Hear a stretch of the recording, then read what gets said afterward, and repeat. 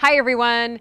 Well, the raised bed kitchen garden here is absolutely exploding with growth. It's just going crazy. And the squash is quickly outgrowing the space.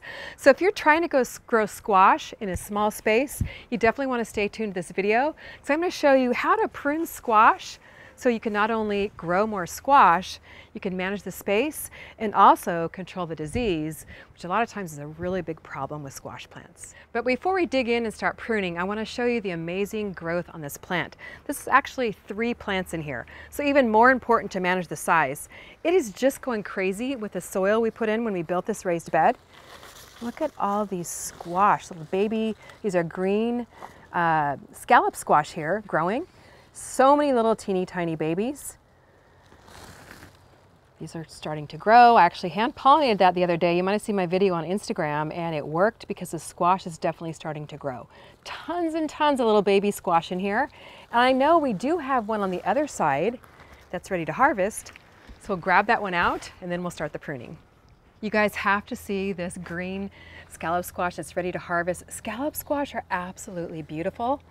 And this green one is the most beautiful color. I'm going to go ahead and cut the squash at the stem. A little bit hard to get in here because the plant is so large. And we are going to put this baby on the grill. Isn't that pretty? Now I do like to wear a pair of gloves whenever I prune squash. The leaves get really prickly and a nice sharp pair of precision pruners is really important too. Now let's get in here and take a look at the squash. What most people don't know about squash is that not only does it grow from one main stem, you can see the stem right in here, but it only needs the leaves and the branches that are above the fruit and the flowers to produce. So all of these lower leaves and branches in here can come off and it's not going to hurt your squash at all. So I'm going to get in here and start pruning. And when you're pruning, you want to make sure that you get as close to the main stem as possible. So we're going to prune right up here next to the main stem and be really careful that you don't cut that main stem. Because squash stems are hollow, but as it gets closer to the main stem, they get solid. If you cut them too far out, you're going to expose that hollow stem there, which is going to also expose your plants to disease and to pests. So you want to go ahead and remove all of the stems and the leaves that are below the first set of flowers, first set of squash. You'll give more airflow to your plant, and it will also help your squash be more productive because all the energy then goes into producing squash instead of into keeping all these leaves on the plant. Now right now we're still very early in the season, so all the leaves look really good.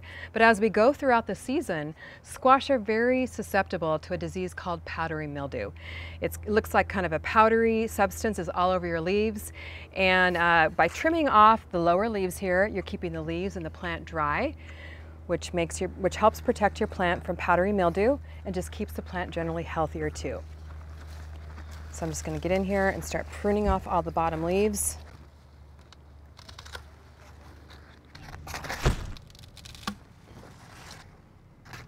You can see why a nice sharp pair of precision pruners are really important here.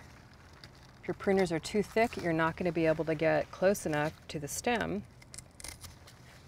See how it's solid right there?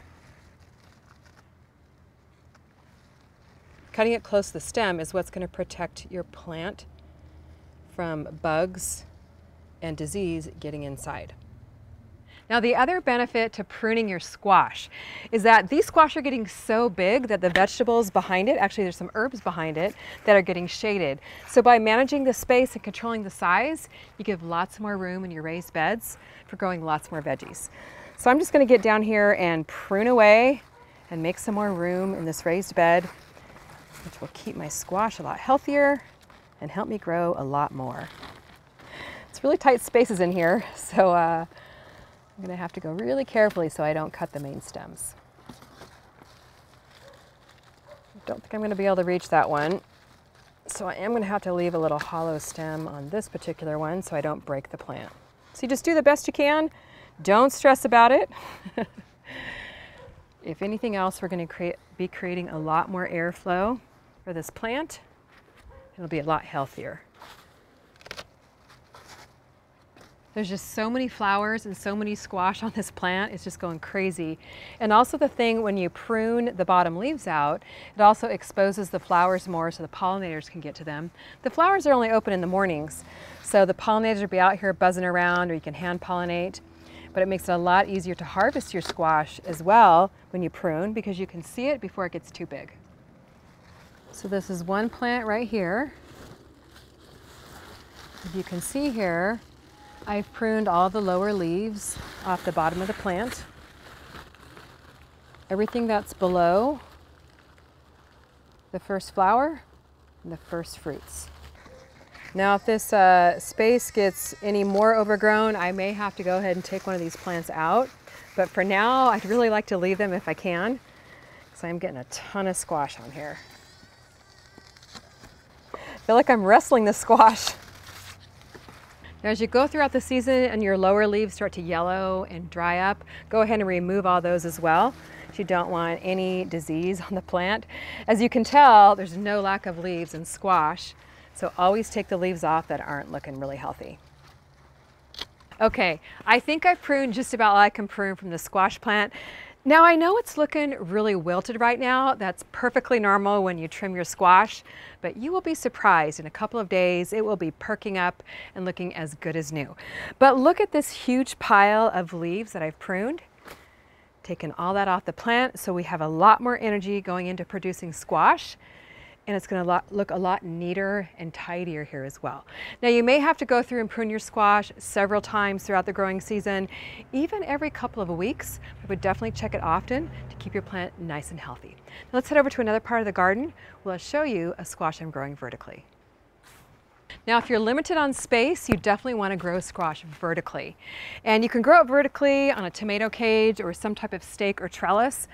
Again, remember what I told you, squash grows on one main stem, but it doesn't need all the branches below the first set of flowers and fruits. So what you can do to grow it vertically is just kind of not only keep the bottom part trimmed and pruned, but just weave the squash leaves up between the trellis as it grows.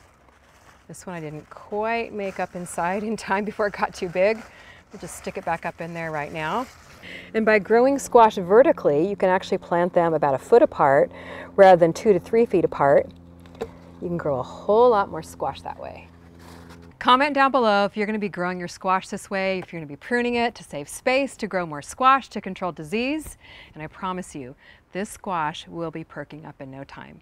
Well, head over to CallieKimGardeningHome.com, grab my new book, The First Time Gardener, Raised Bed Gardening. You can build this raised bed in no time. It's all right here in this book. And also, I got a squash seed collection for you. It's not too late to start planting squash. Use the code SQUASH for 15% off this weekend at CallieKimGardeningHome.com. You get a free kale seed packet with your purchase.